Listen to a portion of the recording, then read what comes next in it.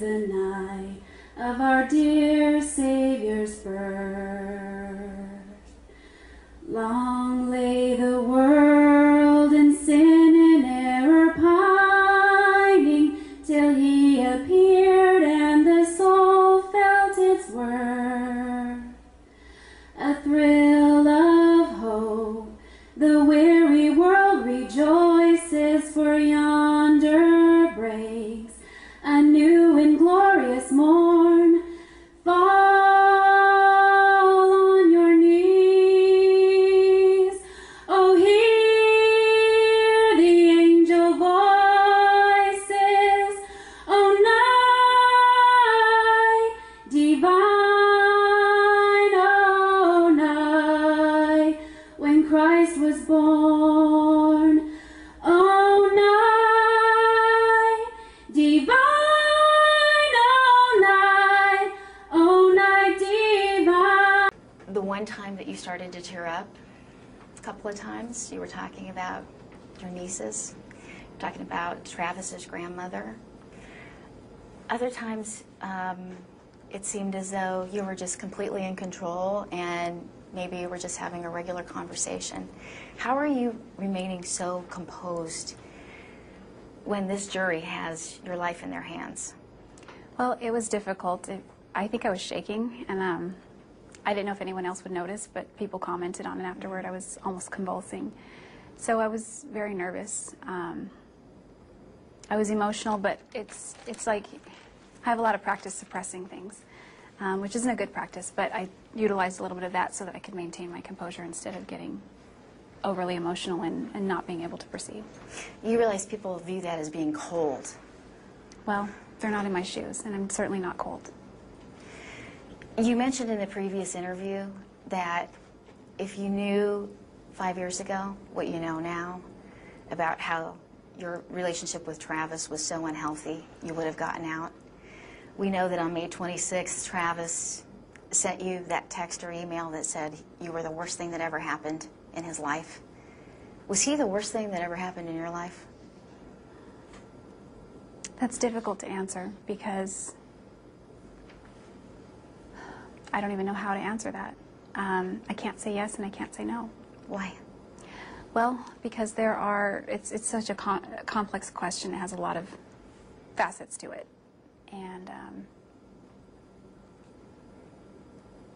I think with time and perspective, I would be able to answer that. But right now, it wouldn't be right to say yes, and I can't say no. Do you still love him? Yes. How can you still love a man that threatened you, as you have alleged, and obviously scared you enough to do something that, I mean, it wasn't just a murder, it was a heinous, hideous murder. How can you say you still love that man that forced you, as you say, to do this to him? Well, that wasn't the kind of person that he was trying to be. And Travis had many wonderful qualities, many redeemable qualities. And those are the qualities that I focus on. Those are the qualities that I liked and the qualities about him that I loved. And, I mean, there's this quote that says, "We love those that know the worst of us and don't turn their faces away." And I don't know who said it. But I think of my family when I think of that, but also because I know the worst of Travis. But I still wanted him to be happy, and I still wanted the best for him, and I never wanted any of this to happen. What did you want to happen on June 4th, 2008? You went to his house. What were you expecting was going to happen? I really expected us to just hang out like we'd always done, and that would be the day. And it turned so horribly wrong. It really did. Yeah. That's not what I was expecting at all. At one point, the jury had a question for you, and they said, if you hadn't been caught, do you think you would have turned yourself in? And are you sorry you got caught? You said you couldn't answer that at the time. Well, I couldn't answer that. I don't know if I would turn myself in. Mm-hmm. I'd like to think that I would, because that would be the right thing to do. On the other hand, Can you imagine willingly giving up your freedom? That's a difficult decision to make. So you wouldn't have done it? I can't say that I wouldn't have. I can't say that I would have. I still don't know the answer to that question. And as far as being sorry that I got caught, I wouldn't couch it like that. I've gotten to see your mom in court every day, your grandma, your father showed up this week. When was the last time you saw your dad? Well, he was here earlier in the trial while I was on the stand. Yeah. And prior to that, he's come, I think, one time in the 5 years. He doesn't travel very well. Their hearts must be breaking. Yeah, they are. They are. There were a few times where you'd turn and look at them every now and then, but it seemed like it was few and far between. Why was that? Well, I tried to remain focused on what was going on in the proceedings, so I didn't want to look back too much because I didn't want to take my attention off of what was important in the proceedings. But at the same time, I mean, I don't know how much you noticed, but I looked at them a lot because I don't know how much longer I'm going to see them, and I want to see them. Are you taking a mental picture of them in your mind because you think you might die? Or are you... Well, I think they'll still visit me regardless of the outcome, but I guess it just helps me and reinforces that I'm loved by these people that know the worst about me, and they still love me, and I look back and I see this whole row of support, and sometimes 2 rows deep, and that helps. We could know tomorrow with the jury's decision. Are you mentally, emotionally ready to meet your maker if that's their decision? Well, I'm ready to meet my maker, but if that time should come, but if that's their decision, it would drag on for years and years. So it's not really contemporaneous. Do you know what I mean? You're saying you have a lot more time. Even if you get death, you still have years to live, is what you're saying. Yeah. Yeah, I do. That doesn't mean that it's a great quality of life or anything like that. If I got a death verdict, this thing keeps dragging on. And I'd really like to close this chapter. I hope that I hope people can get closure. That's the goal for me. I want them to be able to get closure, get peace.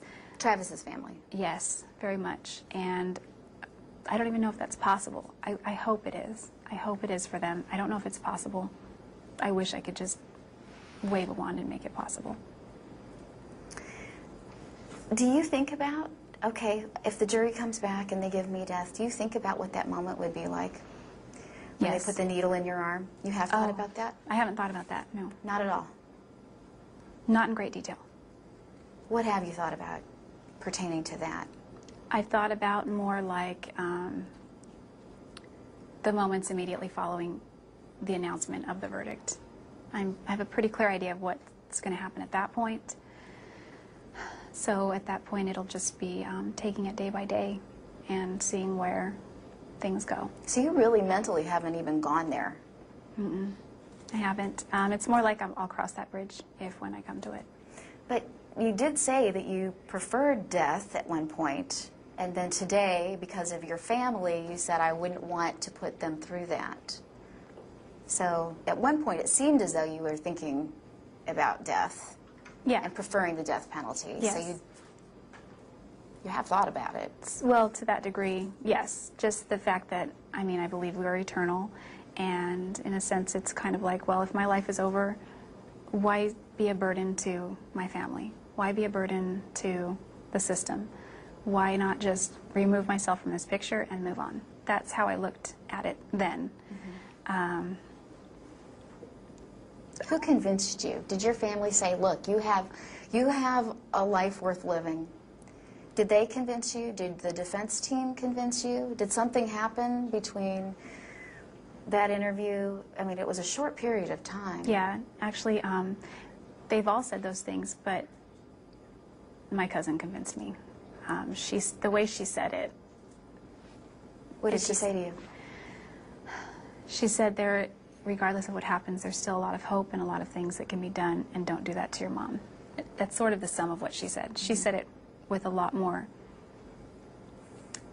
effect And it really drove it home for me. And a few days later, I saw my mom as well, and she told me the same thing. And it just reiterated that if I go against what they say, it's just going to cause so much pain. So much more pain. What's your cousin's name? I'd rather not say. Okay. Is she in court every day? Is she? She was for a while. Okay. She's not here today. Okay. Why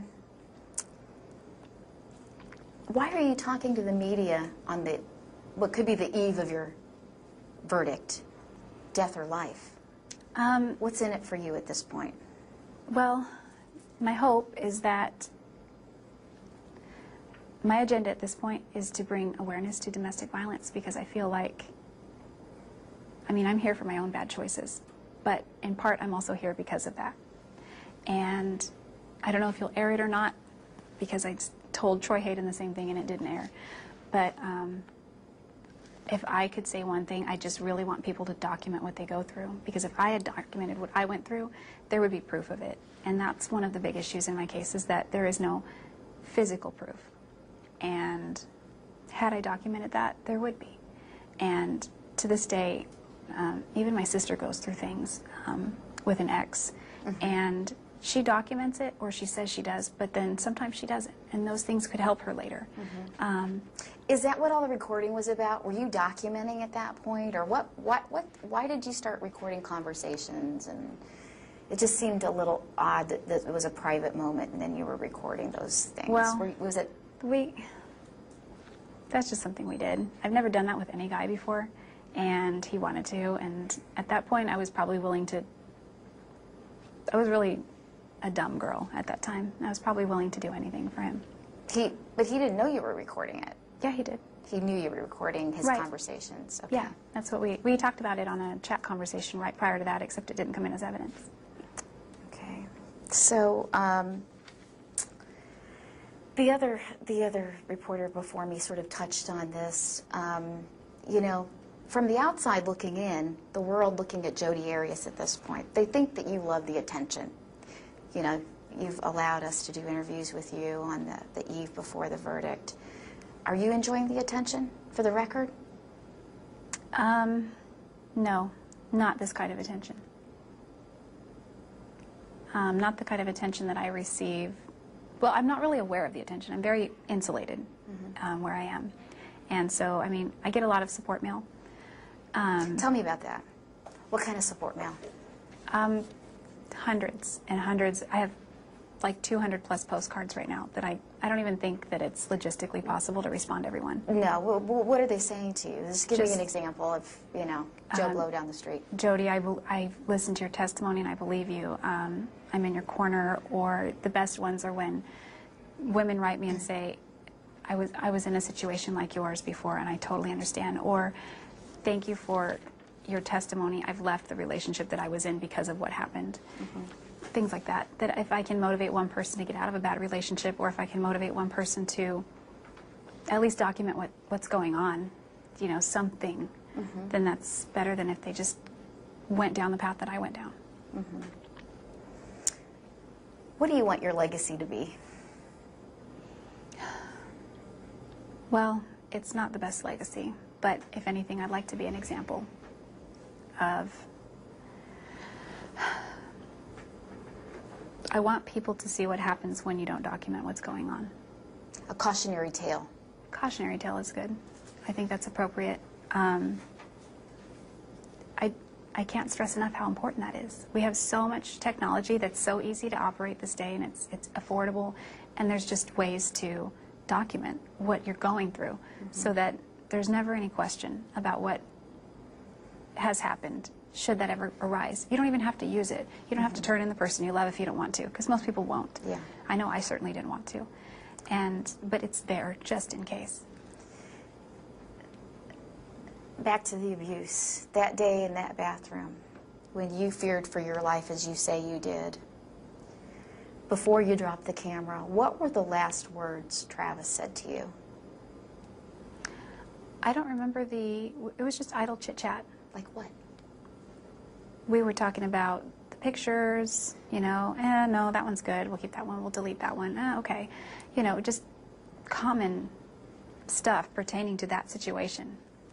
And he went from that to, I'm going to kill you over a camera? It wasn't instantaneous. It built within a matter of minutes.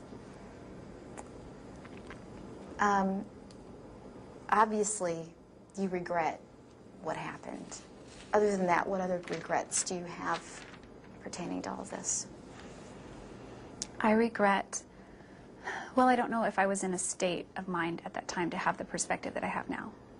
So it's hard to have that regret if it wasn't even a possibility then. But I wish, if anything, I wish I'd had the perspective that I had now. Mm-hmm. What state of mind were you in? Post-arrest? That's what, No. kind of what I was referring to. Okay. Okay. I was referring to the actual, what was happening. Oh, the day of. Yes, Oh, okay. the day of. I What can't- was your state of mind? I mean, you went there. You had hours of sex with this guy who you'd broken up with. He invited you in. Once again, confusing, muddying the waters, right? Yes. Were you just so frustrated with him and so angry with him? No, I don't feel like I was ever angry with Travis. You were never a scorned, bitter woman, jealous by these other women. I had no knowledge of it. I assume there were other women because that was his modus operandi. But we weren't in a relationship, so I can't dictate. I don't think I could ever dictate, even if we are in a relationship, what he does. That's his choice, and I was moving on in my area, and it was just hard to completely break away. So we hang out again like we always did, and You just couldn't make that break. And he really couldn't either. He kept inviting you back for more. yeah, he did. Is that the downfall right there? If you had just gone your separate ways?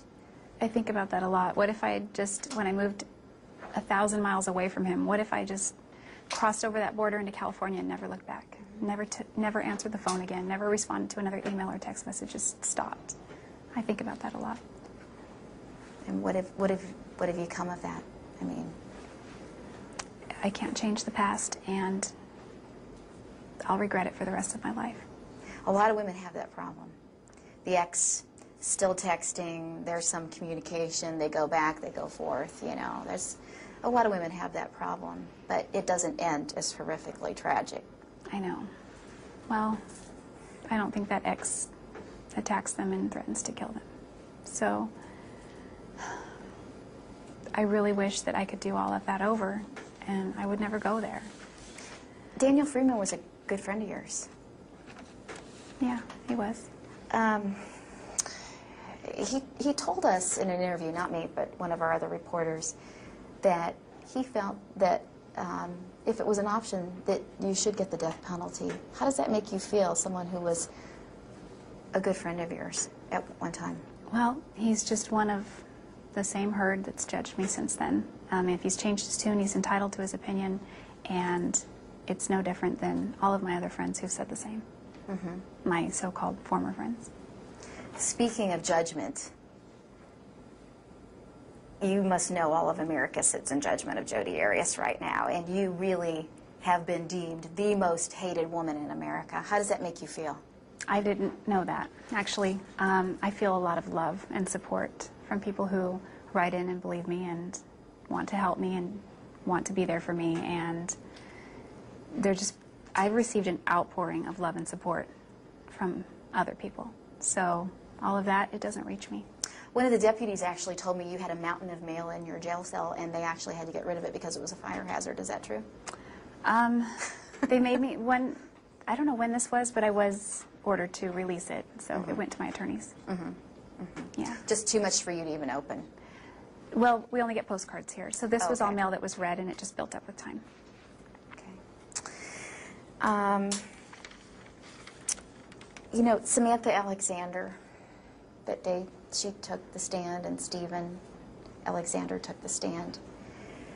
There were moments where I think the jury finally saw you, maybe feeling some remorse. We saw you crying. We saw tears rolling down your cheeks. Samantha said, "We will never get those images of our brother's neck being slit out of our minds." How have you gotten that out of your mind? It's not out of my mind, but mostly I've avoided looking at it, but it's there. I've seen it. How do you go on living with that? How do you, I mean, I think it's suppressed a lot of times, and I think it comes out in nightmares. You have nightmares? I've been told that I scream and cry in my sleep, and several times I've woken myself up screaming. I don't have memories of the nightmares, so I'm not sure what I'm dreaming about. I've lived with roommates over the years, and they consistently report that about me. But you've had them here since you've been incarcerated. Yes. Now, you touched on the mental illness. Most people think what you did to Travis Alexander is insane. Juan Martinez said you killed him 3 times. Why didn't they do an insanity plea? I don't know. Don't you think the jury would have really believed that? I mean, after looking at all of the evidence, why? You even said you don't know, you've kind of dabbled and you feel that you have several things going on with your psyche. Yeah, I don't know why that decision was made. I really don't. You realize people look at you and you're slender and svelte and this tiny waif of a woman on trial, and they are baffled how you could have done that to a man of Travis's size. I think when you get into a fight or flight situation and the adrenaline kicks in, you gain extra strength. That's my theory. I don't have memory of a lot of what happened that day, but we all know that when you're in a situation and your adrenaline kicks in, you're physically capable of more than you typically are, such as, the mother who lifts the car off her child, who could lift a car. Sure. But we've all done those stories, sure. Right. So I don't know if it's one of those situations or not. I know that, I don't remember it, but I know that it happened. And if you could go back to a younger version of Jodi, what would she say right now? How would she make her life different? What age are we talking? I don't know. When do you think it all started to go badly for you? Do you think it was when you left home at 15? Do you think that was kind of the turning point? Because, listening to the defense today, they claimed you were abused and neglected, and basically your family turned away from you very early is what they claimed. It was more like emotional neglect. I don't know that I would take back those experiences, even though they weren't great, because I felt like the trajectory of my life prior to meeting Travis was on a good path. And even though my parents and I had had differences, I thought that I had put it behind me. And this case has brought up so many issues that we still had unresolved. There are so many points in time where I could say, this is where it changed, or this is where it changed. Mm-hmm. So it's difficult to pinpoint that moment, because even right up to the day, things could have been done differently. Mm-hmm. Mm-hmm. Now, you mentioned your mom had a letter. She was prepared to read in court, and she wanted to read for you. What did that letter say? She only told me some of the elements, basically just listing all of the qualities she felt were redeemable about me, things I've done to help other people. Like what? What does your mom think is redeemable about you? She wanted to talk about the ways I help people in here. I help them sometimes with letters to the court. I've helped them learn sign language occasionally. She wanted to talk about, I feel like I'm tooting my own horn when I say all this. So I've asked you the question, so toot away. Well, I feel uncomfortable, but I've done things to help people. Right. And I tell my mom. Your mom didn't get to say this in court, so I'm giving you the opportunity now to tell America Yeah. what your mom didn't get to say. So feel free. Go I ahead. haven't seen the letter, but some of my good deeds, I'd rather just keep them anonymous. So I think she was more about, she wanted the jury to know that about me, those things. Yeah. She's hurting, isn't she? Very much. I see it in court. I see it. Yeah. Yeah, she's hurting. All right. I think our time is up. If you had one thing that you could say to anyone out there, other than victims of domestic violence, more like Travis's family or your haters or something along those lines, what would it be, and what would you say? Well, I'd say two different things to those groups.